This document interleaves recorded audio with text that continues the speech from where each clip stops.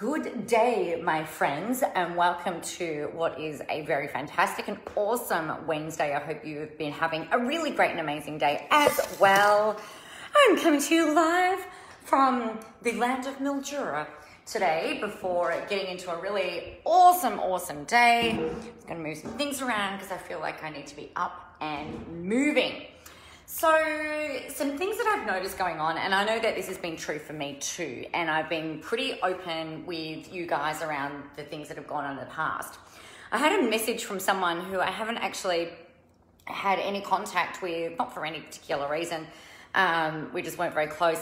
She reached out yesterday afternoon actually and just touched base, hey, how you going? What are you up to? And things like that. And I said, yeah, like really great, thank you. Hope things are going well for you.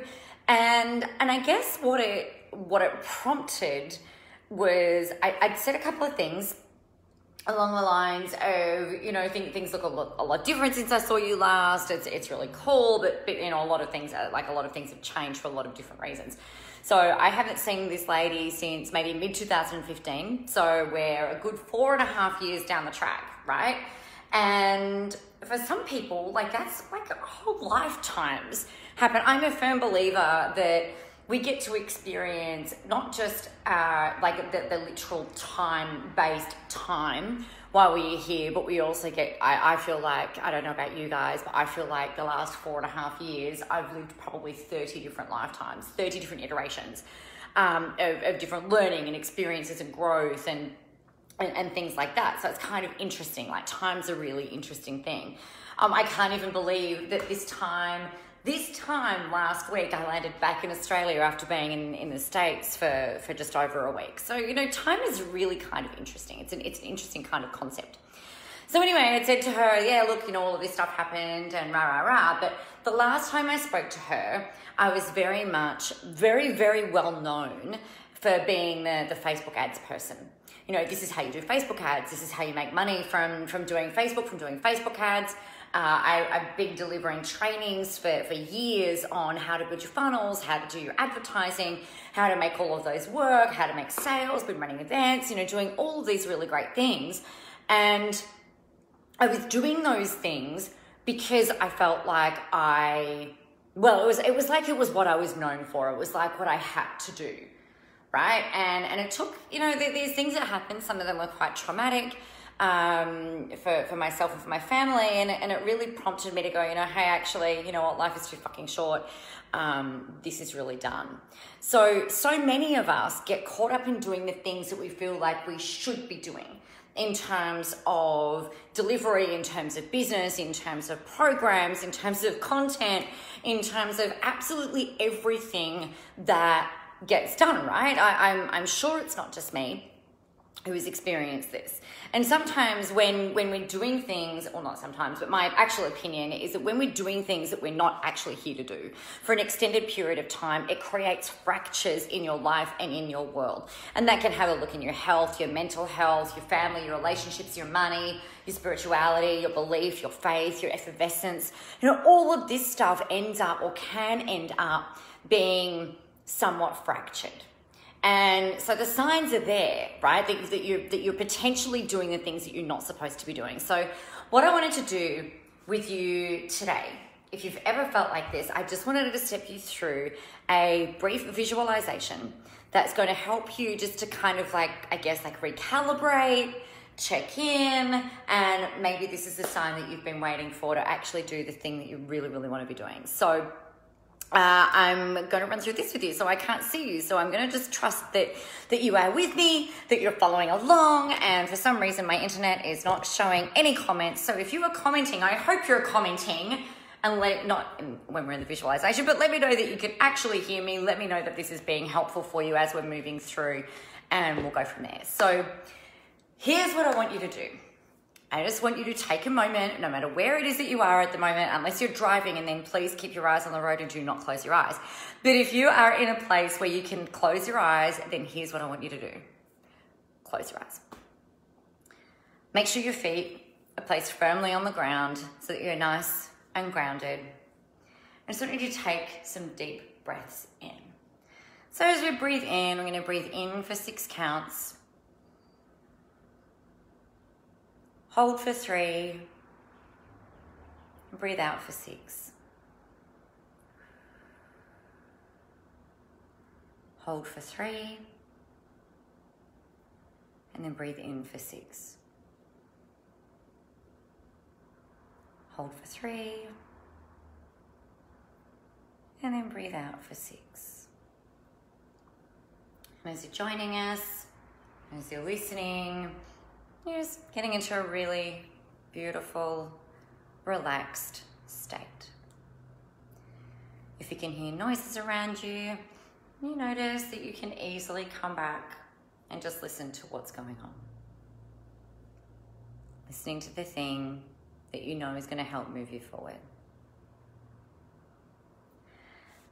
So I want you to think back for a minute to a time when you're a child, probably less than 10 years old, and you had this idea about what you wanted to do, who you wanted to be when you grew up. Maybe it was about being a teacher. Maybe it was a vet. Maybe it was a lawyer.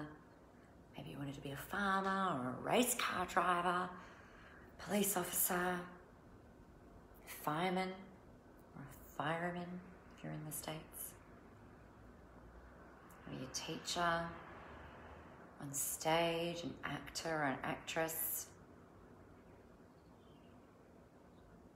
Around the time that we're somewhere between 5 and 7 years old, we often have these thoughts and dreams and desires about what we want to do when we grow up.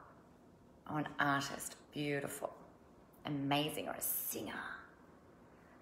Maybe you wanted to build houses. Maybe you wanted to be a fashion designer. You just loved making things beautiful. Maybe you were really great at creating things from nothing. Imaginative play. So think about that and think about how fun it seemed, about how beautiful it seemed, how real and how possible it felt.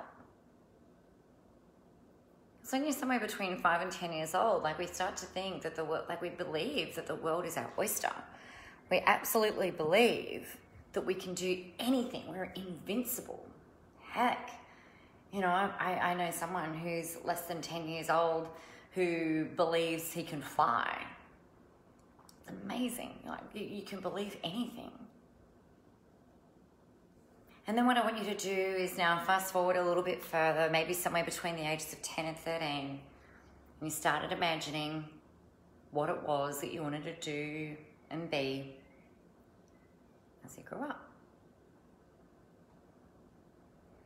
Now, usually between the ages of 10 and 13, what we start to think about, and I remember, some of the things that we're considering is what's a little bit more realistic.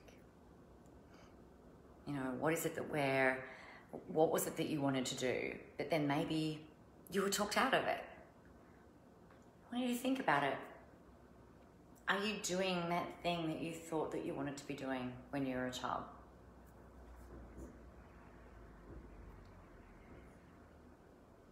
Now, if we fast forward a little bit later on in our life, we end up doing the things that we're doing, not because it's necessarily what we wanted to do, but more because it's what we were told to do, what was suggested, what seemed like the right path for you based on external feedback, maybe based on what university courses were available or what jobs were available at the time.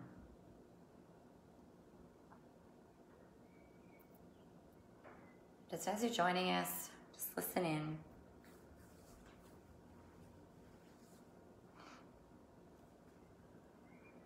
What I want you to do is fast forward now to sometime, maybe 2, maybe 3 years into the future from now.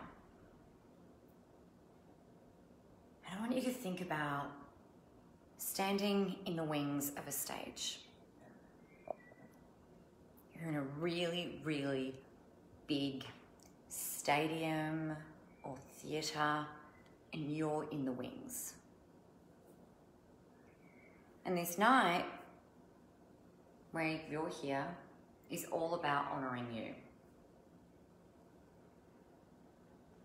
There is somebody standing out, about to walk out. Actually, they're about to walk out on stage and take the podium so that they can introduce you. But what you're doing to start with is like you're in the wings and you're looking in the mirror at yourself in the mirror, and you look the best that you have ever looked, right? You look amazing.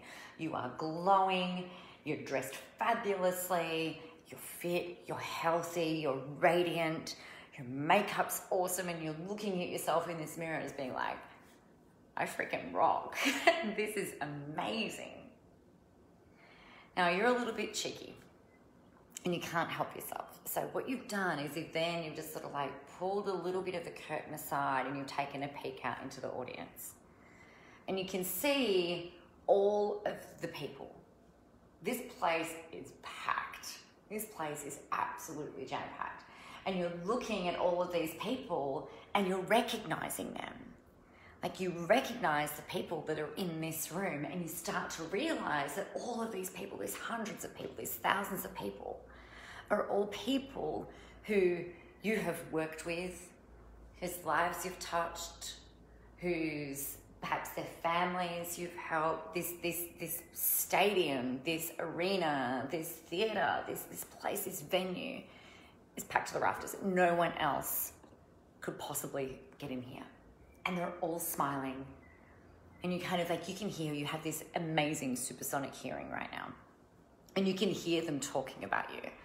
And you can hear them sharing their stories of how you have impacted them, how you have inspired them, how you have motivated them, how you have healed them, how you have counseled them, how you've been available, how you've been able to do the thing that you do. And you can hear them saying, like, nobody else could possibly have done this in the way that you did it. And you're just like, wow, fuck. That's really freaking amazing. You had no idea that, number one, you had no idea that this was even being put on.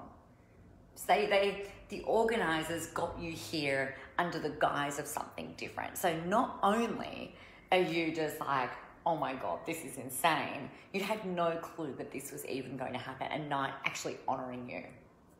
So as you're looking, you've looked out there, you pulled the curtain back across, you're looking in the mirror and you're just like, well fucking done. You know, well done. Thank you, self, for helping me get to where it is that I am right now, because, you know, all of these things would never have happened. And so you see someone who you respect, probably the most in the world, comes out on stage and starts to say things about you. Really amazing, jaw-dropping things about you. And they ask everybody in this place to raise their glass to you. They raise their glass, they put them down, the whole place erupts in applause and cheers as you are introduced. And out you don't walk, right? You levitate out onto this stage. Now you're mic'd up, so you don't have to take the lectern. In fact, like, that's gone. Like, so the stage is yours. And one of the things that you've been asked to do as part of this whole thing is share with the audience something that has been really profound for you. What has been the thing that has kept you going, that has kept you moving forward? What is the thing that reminded you of who you are? What is the thing that reminded you of what it is that you're actually here to do? And you're talking to these people about how you've taken leaps of faith, how you've backed yourself, how you've been scared, how you've failed more times than you could possibly count, but you just keep going, you've just kept trying, you've just kept finding a way forward. So you talk about resilience, you talk about all of that. So what I want you to do as you're soaking all of these beautiful things in, all of these amazing things in, start to remember that this is kind of like that feeling of being anywhere between 5 and 10 years old as you imagined what it was that you were going to do when you grow up. The sheer amount of joy that you feel and that you experience doing what it is that you do, the way that you're able to do it like nobody else possibly could. So you tell them. You remind them how to find that joy. You remind them how to actually tap into all of this, right? You find a way to be able to motivate and inspire them. And as you finish, before you even finish, they're all like standing up, standing ovation, they're cheering, they freaking love you. And you say thank you, you bow, curtsy, and as you're exiting stage left, you actually don't go back into the backstage area. You take the stairs down to the floor and you're going to mingle with the people. So off you go, you're mingling with all of these people and they're just saying how grateful they are for your presence. They're grateful for your resilience because without it, you wouldn't have been able to work with them. They're grateful for the things that you've been able to do with and for them. They're grateful for the impact, the ripple effect, the amazingness that you've been able to help them uncover, discover, and clear out so that they can have more of what it is that they want.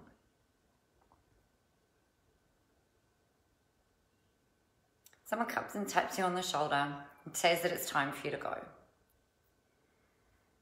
As you go, you're stepping into the backstage area. You start to breathe normally again. And you're just like, this is freaking amazing. You sit in it. There's an area in the backstage area where you can just sit down. You close your eyes for a moment. And you're breathing nice and deeply. And you're just relishing in this moment.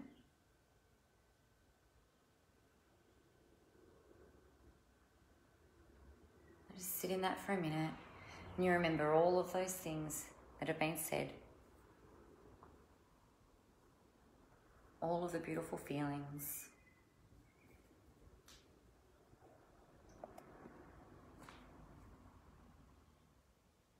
You sit in that for a moment.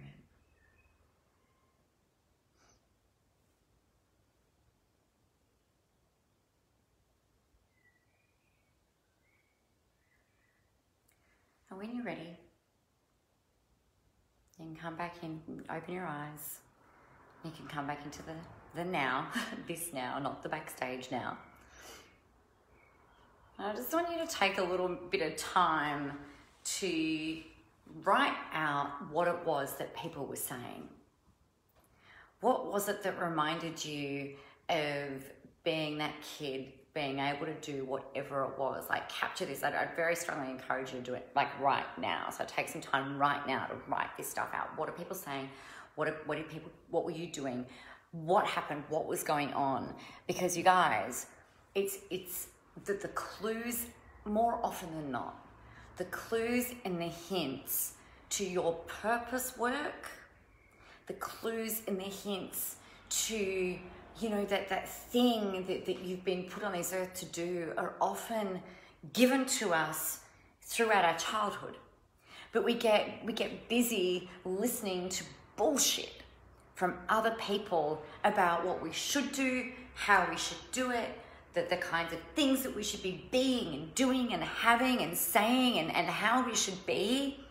And honestly, you know, as a kid, these kids that they just feel it, they just want anything. Like my son wants to be a pro baseball player.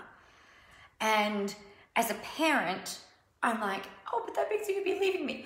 Or, you know, as a parent, I'm like, yeah, go. That'd be amazing. But even like there's still some things now where he's like, oh yeah, but that probably won't happen. I'm like, dude, if that's what you want, you fucking chase it. Right?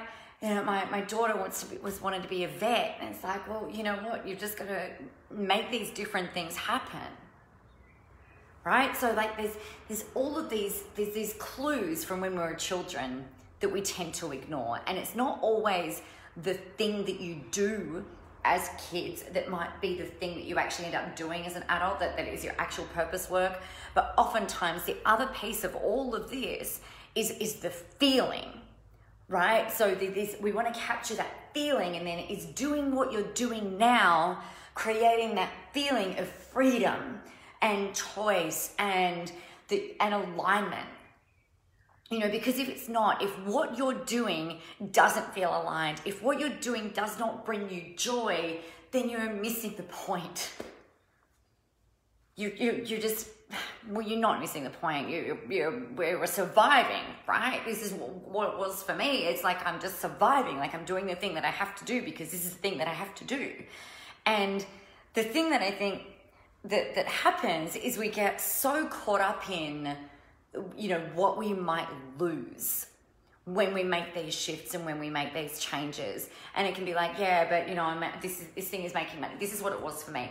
That the business model in the way that I was doing it was making money. We were living not that we're not living a great life now, but we're living a very different life when I was making $1 million a year and my husband's doing his thing. You know, it's a very different life. There's a lot to lose by going, you know what, this is not working for me, right? Even though I'd gone through, like at around the same time that this lady and I stopped talking, or not that we didn't stop talking, but we didn't remain connected. We were in part of different communities at that point in the middle of 2015. And we shared a mentor at the time, and it was that particular mentor that said, you know, you've got to keep doing this thing because this is what you should be doing, because this is what people know you for, right? I tried to kill the business at the start of 2015, and then in 2016 it was great, but it was not doing everything that I wanted it to do. So if it's not bringing you joy, if it's not aligned, then these other things can happen that will force a decision to be made, right? And I've got to tell you, I was chatting with another girlfriend who's known me for a really long time. I'd say my son's 11, so she's known me for 11 years, at least 11 years. And she said to me last week, I met her at the airport, or she came in and met me at the airport last Wednesday when I spent all day sitting in Melbourne airport. And she said, Nick, you're glowing. The way that you are now, she said, this is how the way that I am online, this is how you were when I knew you when we worked for the bank, not the professional Nicola that would go and face clients, but the Nicola behind the scenes Nicola. She said, it's so great to see. And it's like, well, it's because I just made this decision to actually to do the thing that I'm here to do, to trust that whatever message is supposed to come through is absolutely going to come through, to go the hell with all of those things that I felt like I had to do, but because I've become hogtied by this business and hogtied by the money, hogtied by the success, hogtied by all of this, like that, by what I'd created. I'd created a gilded cage, right? And so that for me was not something that was conducive to me being able to do this kind of thing, right? I wanted to have these types of conversations publicly with people. I wanted to be able to do this stuff, but I was told, no, you have to do this, you have to do this. You know, you've got to follow the model, you've got to follow the plan, follow the structure. And I'm a huge fan of plan and structure unless it's hindering your soul's work, your whole purpose for being here. So that's what I have for you today. Now, what I am doing, just as a thing to let you guys know, I guess, like the thing that I really feel is necessary is that number one, you're doing the work that you're here to do, right? So go and do if you're just catching up, we've been doing a whole visualization thing, so you'll go back and have a listen to the replay. It's just, I love the shit out of this particular thing that we've done today. And I think it's really powerful for you guys too. And it's something that I've been stepping my clients through more, and they're just like, oh, this is fantastic. And it's actually really helped them then to get out and do the things that they really want to do, right? Because it's that alignment piece.